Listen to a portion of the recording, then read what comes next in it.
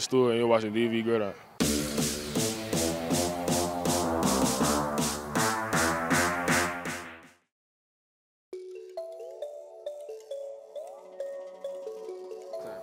Stewart, outside linebacker, 2024. Tonight's game, it was a cool little matchup.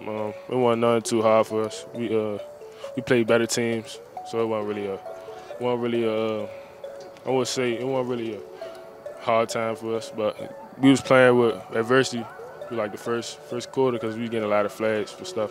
But it wasn't serious. Preparation, just working hard all week through practice, running, conditioning, so we could last. I did well, just reading all my keys, coming down on tackles, and standing in my gap, keeping my gap closed. I can improve on getting off the ball faster, maximum effort every play, and just overall giving more effort. I think we play HD next. We'll prepare like we prepared for this game. So we prepare every week the same. So it's nothing new. Stewart, and you're watching DMV Gridiron.